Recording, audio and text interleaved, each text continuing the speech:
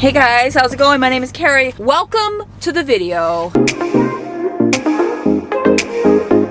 So today I'm answering all of your questions that you had given me on Instagram. I decided that instead of sitting in front of my camera like a noob with the lights and just being a very boring sit-down video, I'm gonna take you through my day while answering these questions so it's a little more enjoyable for you to watch. So let's get into the first question. So the first question is, what do you do in your free time? These days I don't have a lot of free time. I'm actually quite busy a lot of the times. Lately, when I do get free time, I enjoy walking and going to my gym, doing anything outside like hiking, sometimes running, just getting outside, biking, mountain biking. I mean, it just depends how nice the weather is and like if I'm up for it. I am a very creative person, so I do find a lot of joy and fulfillment when I'm creating my YouTube videos or just creating content in general. I just love that aspect. I was never in theater as a kid, but I should have been because I absolutely love creating. It doesn't matter if it's for me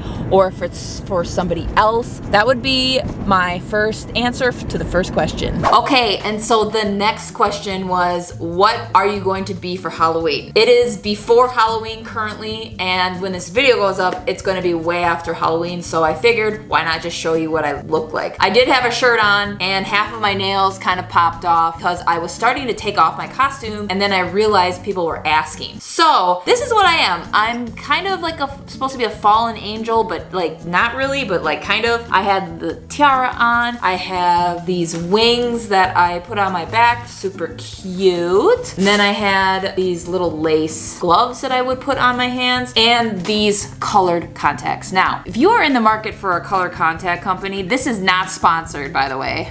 It's called Eye Fusion. I just type it in on Google and I'm sure they'll pop up. These are the first colored contacts like this, like cosplay, makeup type contacts that I've put in my eyeballs where it's not itchy, they're staying where they are, my eyes aren't getting dried out, and I can see through them. If you're looking for a good quality contact and you're afraid to put something like this in your eyeball, highly recommend these people. It said on the website, I think they make them in the US or they ship them in the US, but on the box it says it's made in the UK up in this little corner here, so who knows, but very, very high quality contact lenses for a relatively cheap price. They got to my house really quickly. I did pay for the extra shipping to get them to my house quickly because I was afraid I wouldn't get them in time for Halloween. But yeah, if you're looking for colored contacts, look these guys up on Google and give them a go. So this is what I was for Halloween. Cool. And feel free to leave in the comments below what you were for Halloween because I absolutely love dressing up for Halloween. So I cannot wait to read your comments. All right, I know I look different, got my hair done, decided to go a little darker, match my more natural hair color, which is a dirty blonde. So now that we got that out of the way, let's get into the next question. So the next question is, when you do your weightlifting, do you worry about injuring your shoulders or back? I love this question just because fitness and Olympic weightlifting is extremely important to me and it's one of the things that I find joy in. Another one would be obviously making content and doing YouTube. Long answer short, do I get nervous or worry that I'm gonna get an injury? No. And there's a bunch of different reasons. There's a couple main ones and I'll just quickly go over them. First, I'm extremely mobile, so I have really mobile shoulders, hips, knees. My ankle mobility is really, really mobile. So just by being overly mobile, that will help a person kind of get themselves out of positions if they're in a sticky situation. And the only way I can explain this is by showing you, but I don't have any. Actually, no, I do have one video. I'm gonna put it up on the screen. When I was learning how to do a clean correctly, what happened is I went to pull the clean. I didn't brace myself and the bar crashed down on me. I was able to literally pancake fold in and drop the bar. In those situations, it's helpful. It also is a negative thing to be too mobile, but I won't go into that. If you want me to ever go into that, let me know, because I definitely would love to talk about that stuff. I've been doing this for so long and I know the proper technique technique and I know how to brace my core. I know how to brace my muscles in my body. And again, I've just been doing the lifts, the clean, the snatch, and the jerk for so long now that it doesn't ever cross my mind that I'm gonna get injured. Another reason is I know my limits. If I walk into the gym and I just feel off, if there's like a 1 rep max, like front squat or something, or back squat, or 1 rep max anything with the barbell, I'm not gonna do it. If you feel like crap and you push yourself through it, like a lot of the gym stuff says, like online, like just push through the pain, the likelihood of you injuring yourself goes up significantly. So I listen to my body and I know what I'm capable of, and so I don't push myself to that extreme limit because I don't want to get injured. Basically, no, I don't ever walk into the gym thinking that I'm gonna get injured. And yeah. Okay guys, so it is a different day. I had a bunch of stuff come up that first day, so we switched it to a different day, but you guys don't care. I know you don't care. So the next question is, do you still ride a motorcycle? If you're new to my channel, I have been riding motorcycles since I was a kid. My dad was still, I mean, he doesn't really race anymore, but if he is gonna race, I yell at him to not, because my dad is like older and I don't want him to crash and like break a bone.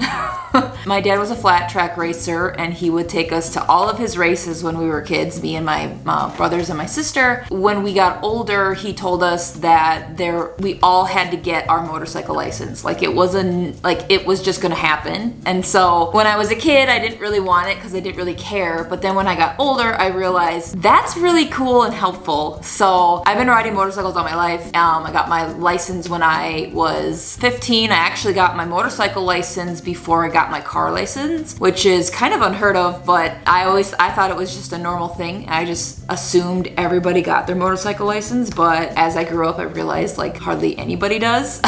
Even people that ride motorcycles on the road currently, about 95% of the people that you see on the road don't actually have a motorcycle license, which is freaking scary, but I digress. Yes, I still ride motorcycles. We put them away for the winter because I do live in Wisconsin, and obviously you can't ride a motorcycle when it's snowing out, so they're away for the winter, unfortunately, and I will be bringing those back out probably, I wanted to say spring, but it won't be spring. It'll probably be literal last week of May or the beginning of June, because it takes that long to get nice here. In Wisconsin, so. But yes, I do ride motorcycles. Obviously, I'm not because it's winter. And since we're still here, I'm gonna answer kind of one more question. Somebody asked, an update on how your OF is doing these days. Have you expanded? Still active? So I decided that I'm going to make this a full video on its own, because since I started it, I've learned so much. I guess I will answer yes, I still do it. But yeah, I think I'm gonna make that a full video on its own. So just be on the lookout for that. Not 100% sure when that video will manifest or when I'll make it and post it, because y'all, November's coming, Vlogmas is coming. November, December are like the busiest months for me with YouTube, so be on the lookout. Okay, so it's a completely different day than it was even in the last clip, but that's okay. Things happen. So the next question is, what made you want to start making YouTube videos? I love this question. Before I answer it, I just want to let everybody know on my YouTube channel, I just got done doing an Instagram live. It was really, really fun. There was a bunch of us in there. We were having a good time. If you want to see my lives, you're gonna have to follow me on Instagram. Please follow me on Instagram. I do real-time updates on there more than I do on the community tab these days, just because I feel like nobody even sees the community tab half the time, or they scroll past it. So make sure you're following me on Instagram. Into the question, what made me want to start making YouTube videos? So long story short, the main reason is my creative mind. So I've always been a creative person. I have a background in the digital media. I'm just gonna say digital media because there's a lot of different types of like digital media. So photography, videography, graphic design, editing, like I have a background in that. And so since I've always been a creative person. I was in a position like 2 years ago where I was doing stuff in front of a camera and I realized I miss posting on YouTube, because I used to make YouTube videos a long time ago, but I was never really consistent. It was like I just would have like a creative urge to create something. I'd make a video, I'd post it online, and then I'd kind of just disappear for years. 2 years ago, when I was in that position of being in a video and creating certain content for certain people, I realized that it just brings me so much joy. I honestly believe it's the path I'm supposed to be on, or at least what I'm supposed to be on right now. I just kept making YouTube videos. It made me happy. And yeah, that's